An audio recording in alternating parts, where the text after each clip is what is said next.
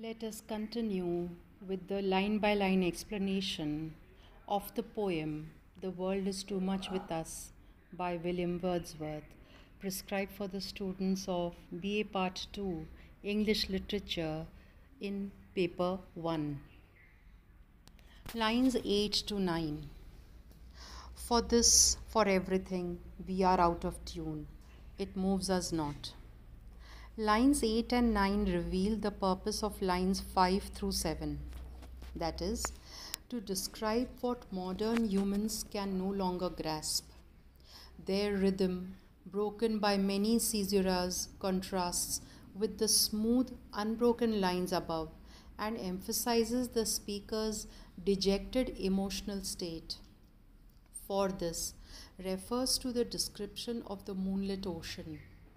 Everything refers to all the descriptions of nature that could have followed that first one, which the speaker chooses to omit in the interest of time and clarity.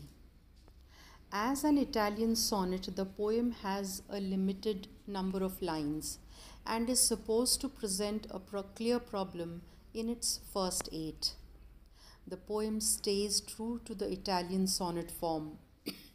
It caps off the 8th line with a clear expression of the problem of the poem, which is, we are out of tune. It slightly subverts that form by once more specifying the problem at the beginning of line 9, thus delaying the sestet, means the final 6 lines. This non-conformity is inconsequential, that is, it does not mean anything. However, exactly what you might expect out of someone governed by inescapable societal norms. When the speaker says we are out of tune, he or she means that people no longer base their activity around nature. Artificial light, for example, allows people to get things done without the sun in the sky. In a sense, these material gains provide escape from the confines of the natural world. But in the speaker's opinion, that road only leads to another trap, that is, life in the city. Being out of tune points to a spiritual loss as well. In an earlier time, for example, a few thousand years ago, before pagan religions had been replaced across large swaths of the globe by Christianity, people may have drawn great meaning from the changing of the tides and phases of the moon, or from the behavior of delicate flowers. Modern life, says the speaker, has made it impossible, or at least economically pointless, to engage with nature on a spiritual level. The meter and punctuation in line 8 reflect the meaning of out of tune. For this, for everything, we are out of tune. There is an extra syllable here, giving the line 11 syllables instead of the 10 standard to pentameter. Additionally, the line contains what is arguably a pyrrhic, which means a foot of 2 unstressed syllables in its 4th foot, we are, followed by a definite trochee in its 5th, out of. My dear students, if there are words which are technical for you, please look up the meanings, although I have tried to give you the meanings of some of them. In this sense, the line itself is out of tune with iambic pentameter. The caesura, which separates for everything from the rest of the line, also breaks the line's rhythm. By emphasizing everything, it points to the infinite rhythm. By emphasizing everything, it points to the infinite depth of the problem the speaker describes and gives the poem a mournful tone. As already mentioned, the poem breaks form by extending the end of the proposition beyond the end of the octave. the first 8 lines of the sonnet. It moves us not concludes the expression of the poem's problem. It, which refers to everything in nature, no longer has the emotional effect on people that it once had. The word us, the poem's final use of a collective pronoun, asks the reader to wonder from whom exactly the speaker refers to. Lines 1 through 4 make it pretty clear that the speaker is part of the we and unable to escape its habits of thought and behavior. Lines 5 through 7, however, whose descriptions are evidence of a deep attachment to nature, seem to separate the speaker from the crowd. Maybe because this question occurs to the speaker as well, he or she takes the opportunity to launch into the first person and maintains it for the rest of the poem. Lines 9 to 10. Great God, I would rather be a pagan, suckled in a creed outworn. Lines 9 and 10 initiate the Italian sonnet's turn with a sudden apostrophe. This apostrophe sets a tone that anticipates the speaker's attitude going forward. That apostrophe, Great God, with its monosyllables, relatively hard consonants, that is T and D, and emphatic alliteration, that is repetition of the letter G, interrupts the octave's stream of thought and marks the change between the collective or group perspective, which uses first person plural pronouns, that is we, us, our, and the individual perspective, which uses first person singular pronouns, that is I, me, my. This apostrophe comments on the octave by expressing the speaker's horror or frustration, or in any case, some sort of emotion over the state of humankind's relationship with nature.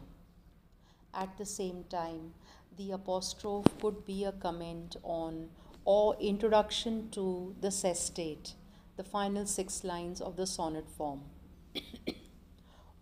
Also, by invoking the singular Abrahamic God, the God of monotheistic religions, or religions that worship a single deity, that is Christianity, Judaism, and Islam, the speaker emphasizes the type of individualistic urban lifestyle described in the octave, one of hard, faithful work that, in a sense, is exchanged for a spot in heaven. Immediately after doing so, however, the speaker makes another turn. Nobody ever said that the sestate could only have one. This time toward a completely different religious tradition that emphasized a much stronger connection to nature. The speaker would rather be a pagan, suckled in a creed outworn. This sounds an awful lot like the speaker is telling God that he or she would like to renounce, meaning give up Christianity, in favor of a tradition that would now be considered heretical. That is, that would completely go against the church. This is a desperate thing to do. Maybe the speaker, seeing nature as the one true source of spiritual life, has given up on pretending he or she has any allegiance to any other supposed higher power. Or maybe the speaker is so fed up with modern society that he or she welcomes any punishment that infidelity might deserve.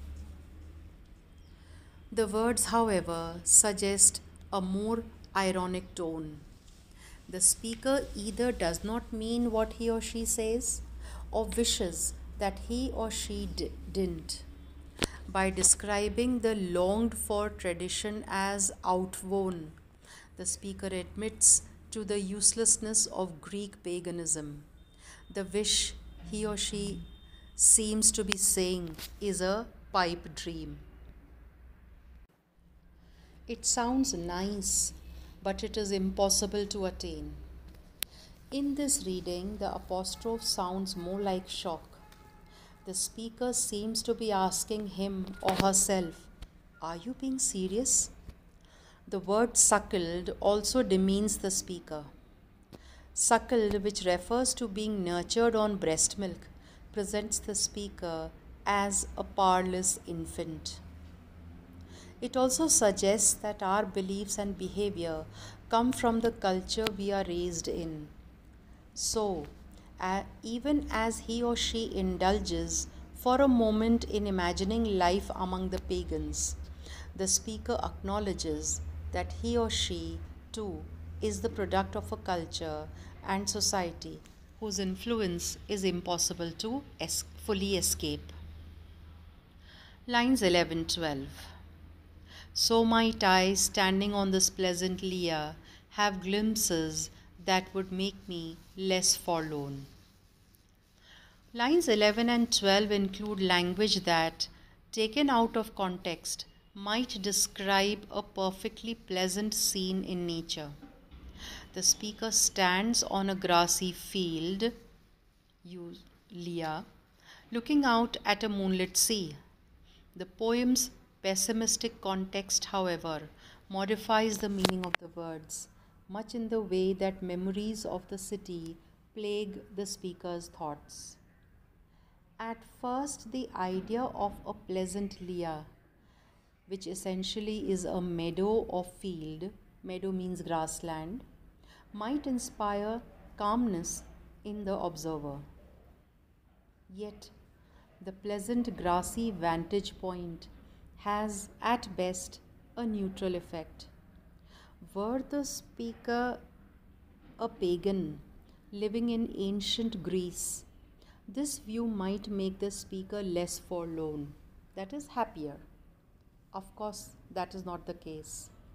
So might I, says the speaker, implying that what he or she wishes for is impossible, because he or she was not and could not have been suckled in a creed outworn.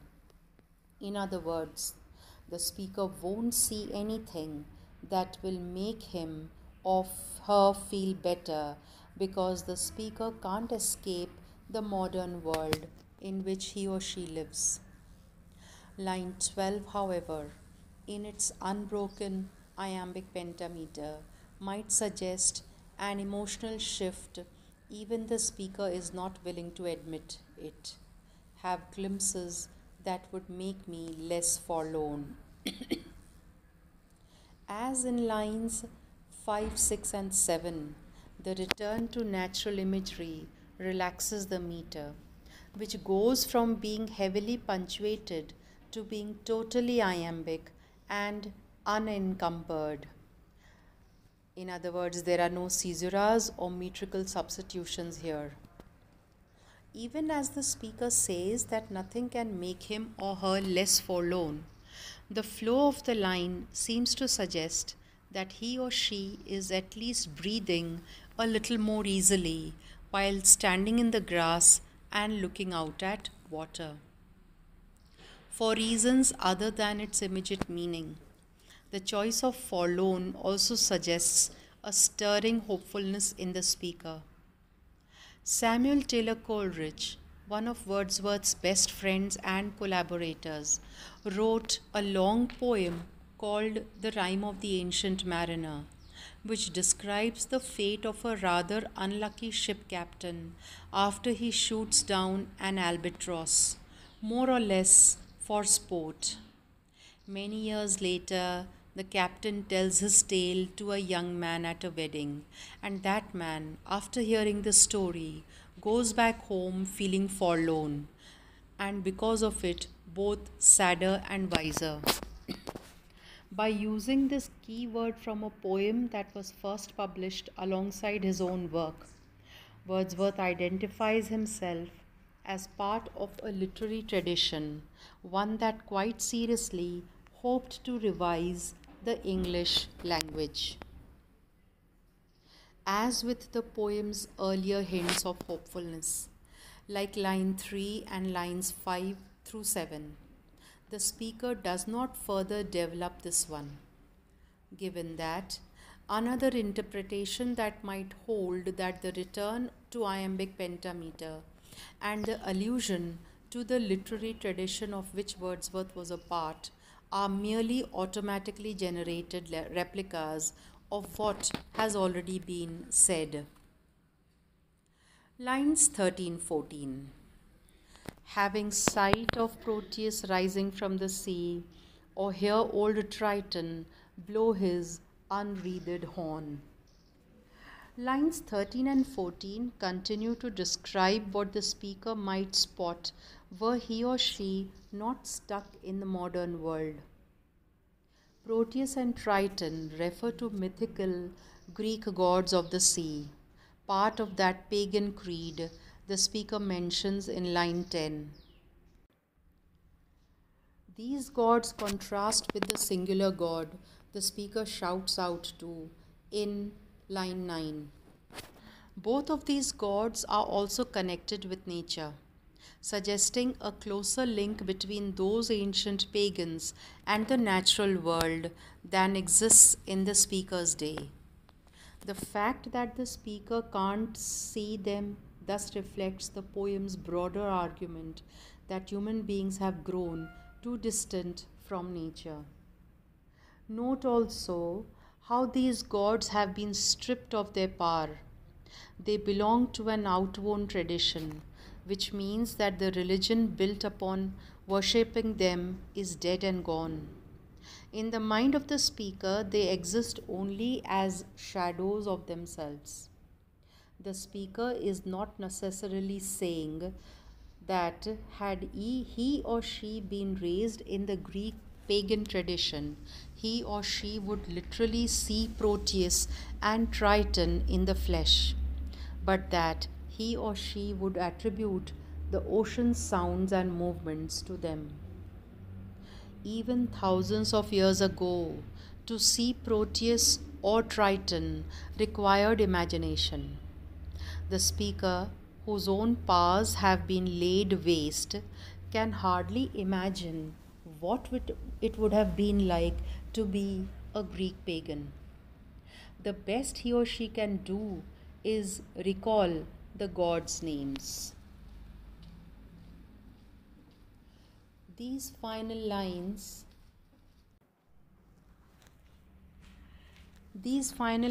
also maintain the iambic pentameter that line 12 restored. Note that there is a slight elision here as Proteus scans as 2 syllables into 3. Proteus rather than Proteus. Have sight of Proteus rising from the sea, or hear old Triton blow his wreathed horn. In this way, the lines are traditional. They don't break any rules.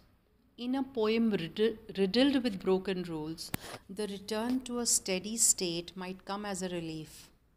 But given the discussion of outworn traditions and the invocation of hollow deities, the meter appears stilted, even defeated.